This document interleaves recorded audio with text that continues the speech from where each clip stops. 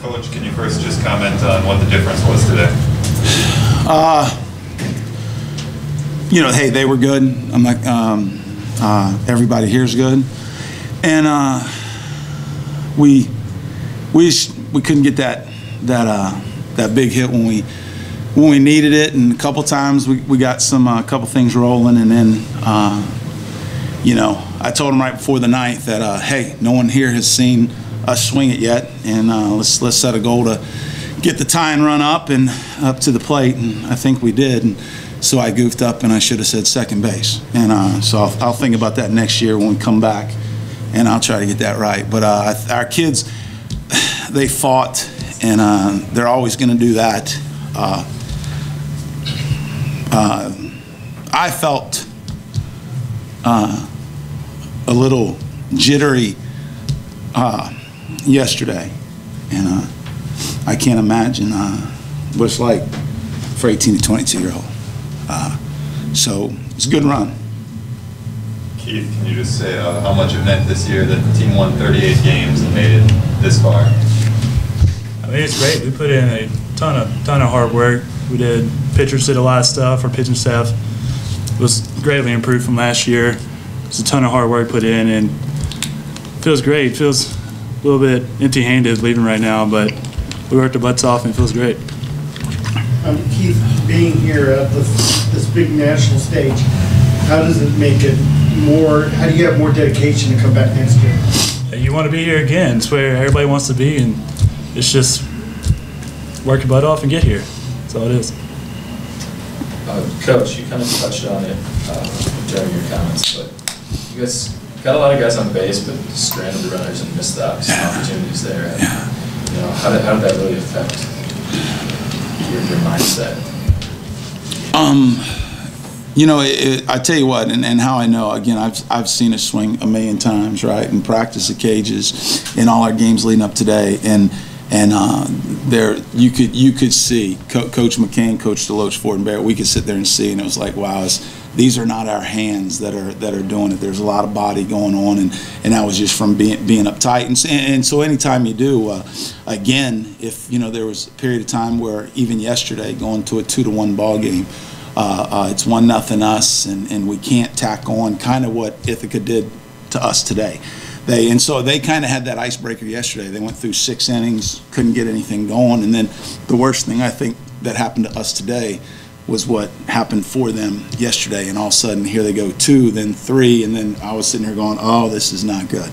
The ice is broken for them, and so I was hoping we moved our order around. I'm not real big on that, but we took Wall from the 6th spot, put him up in the 2-hole, we're thinking, hey, we need an icebreaker real quick to get this so we can get on our roll, and we just couldn't, and we struggled, and so it's one of those things. I've heard of it that sometimes when you get up here you can get a little pressing, and I've seen us do that before, and I know that's kind of what we did today, and but our guys will bounce back, but again, I couldn't be more proud of them even doing that.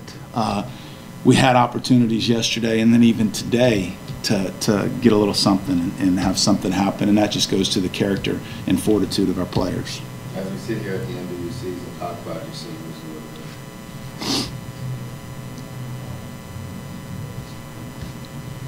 bit. He knows I can't, because I'll break down. That's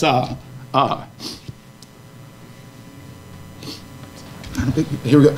Yeah, it's one of those where I'll say this. I cry each year, one time a year, and it's when we're done.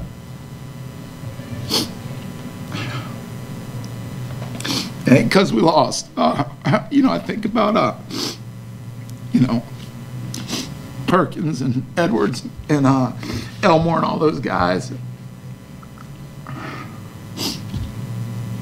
Keith, what have you learned from the seniors in terms of to be able to carry it through into the next couple of years? Learn about how to be a leader, how to be vocal when you need to, be quiet when you don't, lead by example. And they're a great bunch of guys, especially I have a lot of respect for the guys who didn't play, that didn't have a chance to start, didn't get much playing time, because they put in probably the most work. Adam Bice, John Bork, they were in every single game, and they wanted to play, but sometimes it's just not there. but they put in the most work. They were the most involved in the team, and it's just you learn a lot from that. You get a lot of respect for them. Those were the seniors that I was trying to get to. So thanks. You're doing good assist. Good assist. As a team, what would you take from this experience to carry on for next year? I tell you what, there's no doubt. Like yesterday, last night, even the coaches and I were talking, and even a few of the players had come to the room, and we were kind of shooting a crud, and I was like, hey, we're going to make a run at this year, but I'm already thinking of we're going to get back here next year, and so it's one of those, and I also know it might be 10 years. That's the game of baseball, but what it has done, I think, for all of us in our program is when you've never been somewhere before, we're all confident and a little cocky, and we think, hey, we can do this, but now when you get here, hey, this is awesome, great baseball, but there's no doubt we belong, and we belonged before, and I think it will lead to, and Keith touched on it, in the off season, I think our guys this year are going to work a little bit harder at home in the summer, lifting, long tossing, weighted balls, guys swinging the bats. They'll hit the weighted bat program. Boom. I think when we come back in our fall and our fall starts,